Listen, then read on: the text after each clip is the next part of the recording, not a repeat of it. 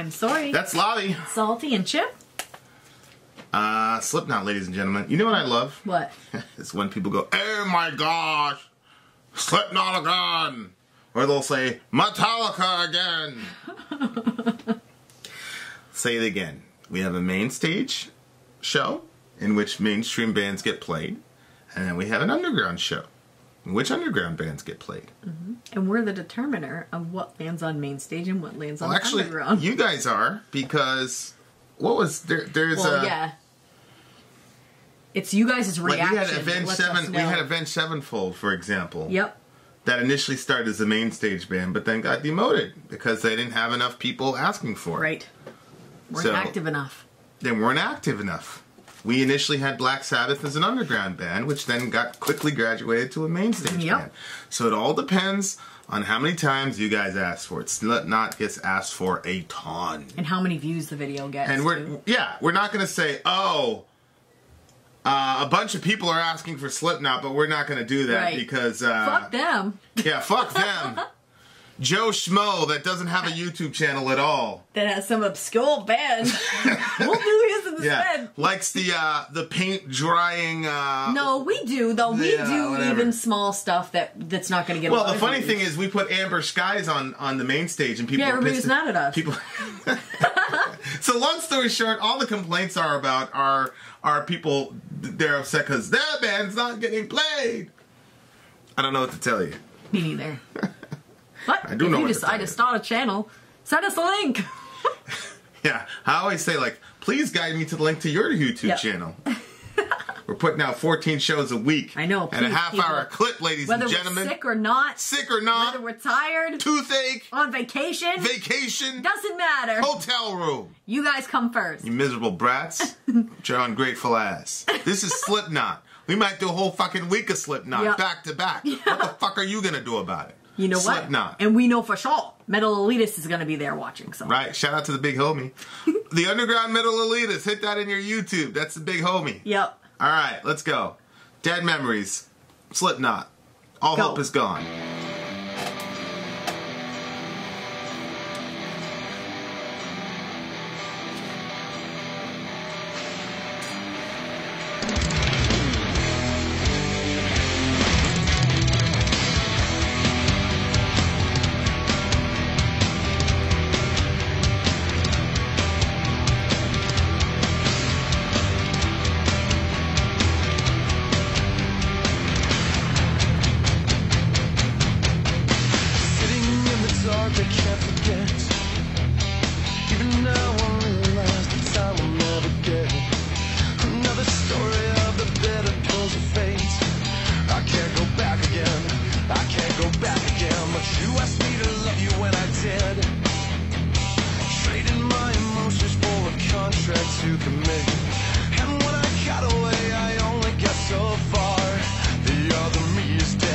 I hear his voice inside my head. We were never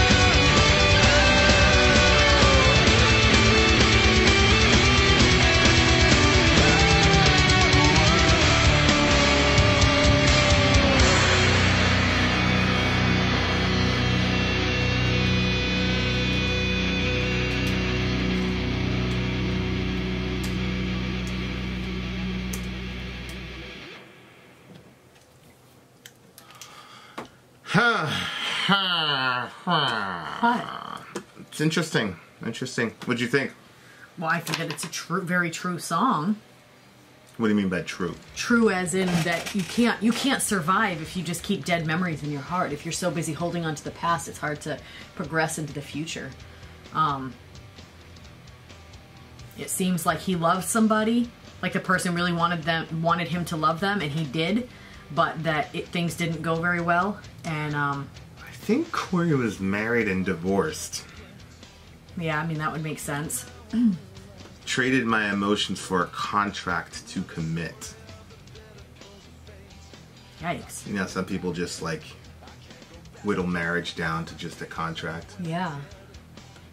Which I always like the concept of covenant in the scripture, but yeah, it seems like that's what he's talking about to some degree. Yeah, and it seems like, but then it seems like that.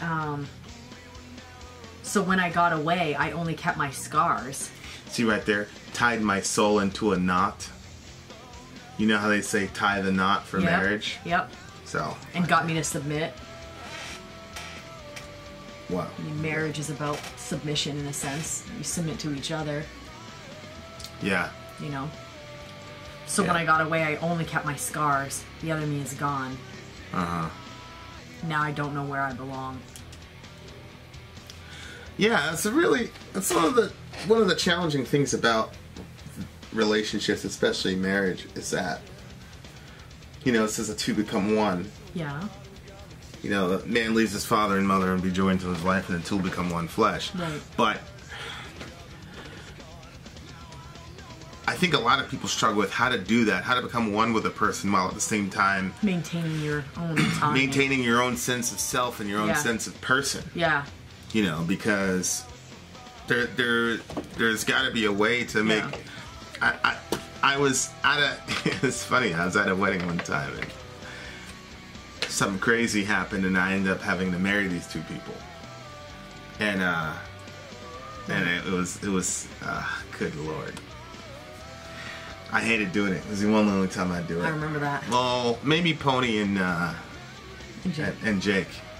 But other than that, forget it. But one of their friends at the whole, I guess after at the reception, everybody's like talking or whatever. I forgot the girl's name, but she said something about like, you're still an individual or something like that. Mm-hmm. And this girl was like, not churchy, and she was like fading out of evangelicalism. Like I could tell, I could see the signs, and at the time I was like, you know, but that always struck me. That line always struck me, and I remember like she was saying, you know. So I thought it was very, very interesting because I think she's right. I think that there has to be. I think there's got to be some sense of like knowing who you are as an actual human being outside of the relationship, while at the same time there's a special oneness that comes with being married to a person. Yeah, I think too that it's sometimes you end up falling into a role and like being a role rather than a person. Yeah, which is extremely easy to do in evangelicalism. Yeah. Because that's all they talk about. They talk about the role of the wife or the role of the husband or all the rest of it.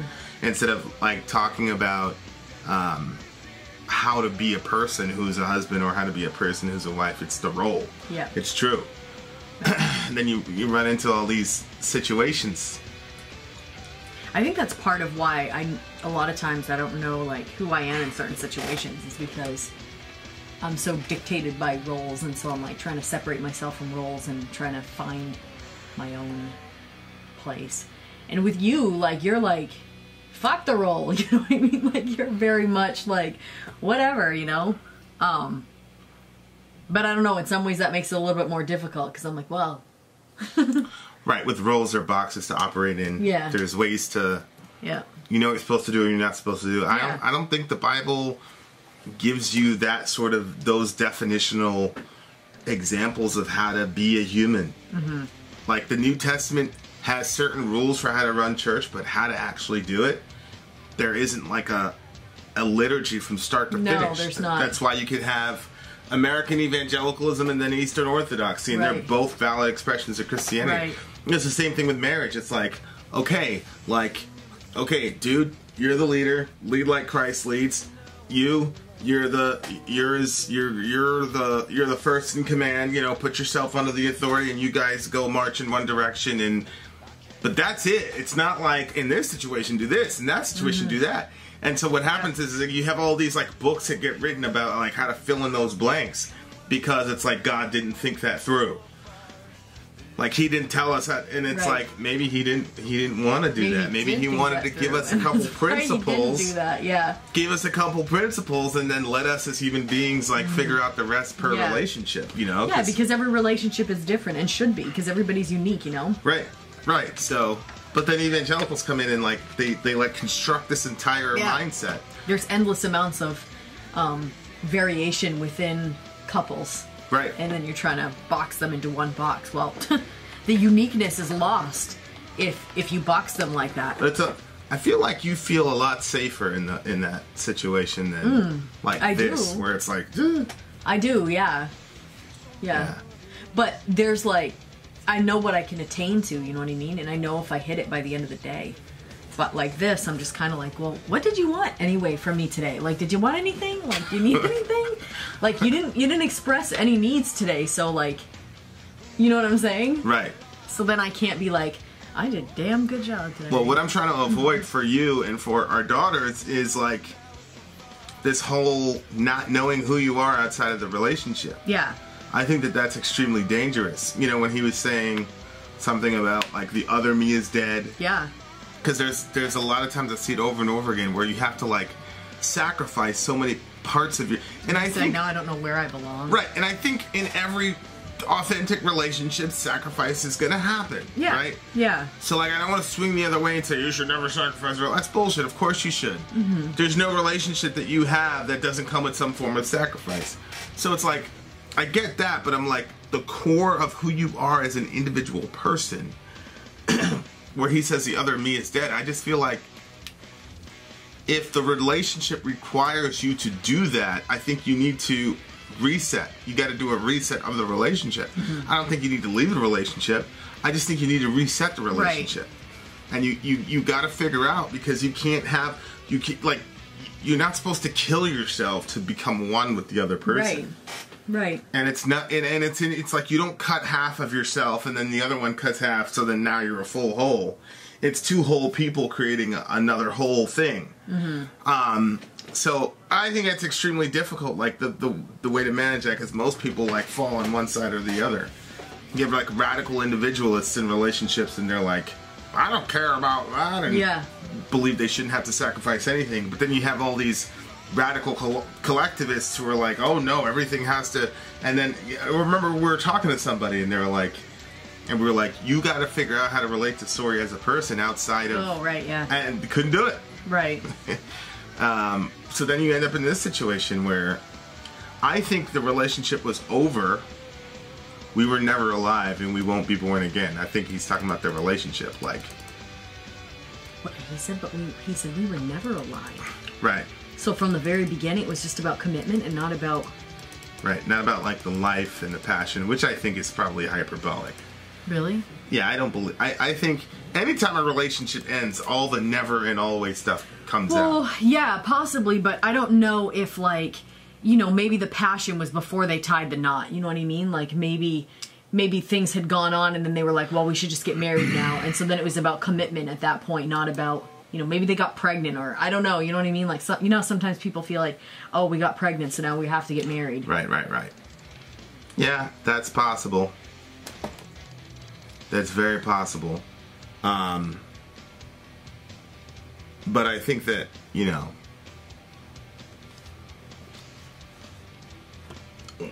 I just think that's hyperbolic when he says it's never alive. Yeah, I agree with you. Like, once the relationship ends, people say, It was always like this and blah, blah, blah. They never did this. What memories do you have in your heart then if you were never alive? The whole thing was just a dead relationship. Right. Why are you struggling with memories in your heart then if it didn't mean anything? Right.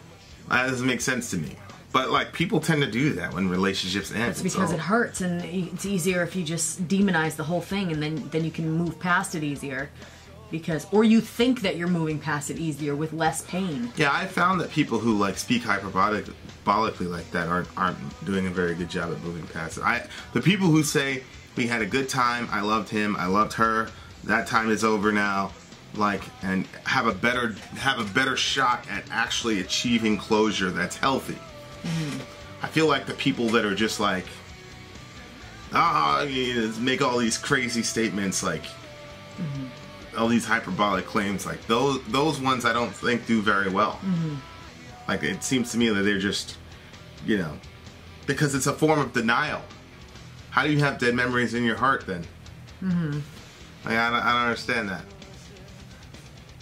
And he says, dead visions in your name, dead fingers in my veins. Right. So that means he still feels her, right? Right.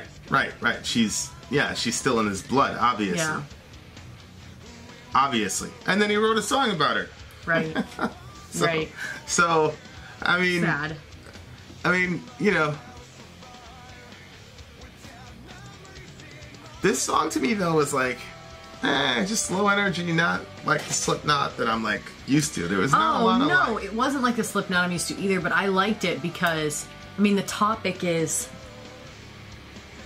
sad, you know? And it's hard, and, you know... Even now I realize the time I'll never get. Meaning the time you'll never get back because you spent all this time in a relationship with a person you didn't really love? Yes. That is true, though. Like, we had that conversation, like, there are certain situations or certain relationships I wouldn't have been in if there weren't external factors. You know, and like a lot of it is like wasted time. And you got to think to yourself, like, before you go into a relationship, why you're in the relationship. You know, because if it's for anything, it's to spite somebody else, or you know, or to rebel against somebody else. Yeah, it's for any other motivation, but rather that, you know, aside from that, how you are with that person, like, you know, your chemistry with that person, your love for that person, and, you know, what sort of life you guys want to create together. I mean, the other me is dead. I hear the voice inside my head. Good Lord. Yeah, this just felt like just a low energy effort to me. I guess lyrically and vocally and everything. If you're going to get in a relationship with somebody, you shouldn't get into the relationship. It should be about you and that person. So, you know, I know people that got married because their parents said it was a good choice, but they didn't really think that it was a good choice. And turns out, I don't know, like, you know, they have difficult times and stuff. So I guess everybody has difficult times, but I think that they knew more what they were looking for. And, you know, I think that the parents made choices, or the mom made choices because of her own fears and her own insecurities, and then she projected those onto her children. And, you know, it just really depends. Like, I think that there's times where parents can help pick a spouse, you know, if the parents are really looking out for your best, you know what I mean? But not if, I don't know. It's so interesting, the role of parents, because in some cultures they pick the spouse and it's good choices, you know? And then there's times where a parent gets involved in it. Funnels you in a direction you wouldn't have gone in. Yeah, I don't... Yeah. I think it depends, you know? Your parents, it depends on the nature of the relationship. Yeah. So... Yeah. But as far as like the song goes... The guitars were forgettable. The vocals were forgettable. The whole thing was just like, just a big mass of gray blood to me. But that's how he feels. It was just it's just low energy. Yeah. I just felt like I just felt like they cobbled a bunch of stuff together and let's make a song. Yeah, I think that he was depressed and it was a hard topic, and that... When is a rock star not depressed? No, the topic itself just kind of like, you know, dead memories and the thoughts and the way that he feels, and I think that he put that out in music well. It's a 4 for me. What the heck? It's a 9 for me. Oh my gosh. Yeah. What? Yeah. Terrible. And I think it's an important topic. I think it's an important topic, and that's why I got a 4. Because they took such an important topic and put in a low energy effort. 4-minute song that I'll never listen to again for the rest of my days. I won't listen to it because it's sad. Literally, if I review this video again, which I review all our videos, I'm going to fast forward through the song. It's that bad. It's a terrible song. Okay, alright. Terrible, terrible song. I hope they don't do this live. If I ever take you to a Slipknot show. You're gonna watch If they do this live, I'll go get popcorn or something. Cross your arms. No, I won't even be in the arena. I'll go get a popcorn. Then you'll come back. It's that bad. It's that bad of a song. It's a terrible song. We're sorry. Terrible. It's actually a 3 now. Song's actually a 3. Well, let's end this because I don't want you to keep putting it down. I feel like that's wrong. I think the longer I talk about this song, okay, the lower it'll go. Let's Vin out. What do you got? I already gave it a 9. 9. That's terrible. It's a 2 for me. This is a 2. Vin out. Look at that 2. That's 2 fingers. Story Vin out. Gone. Look at that. Messed up the outro. Oh my gosh. God almighty. Terrible.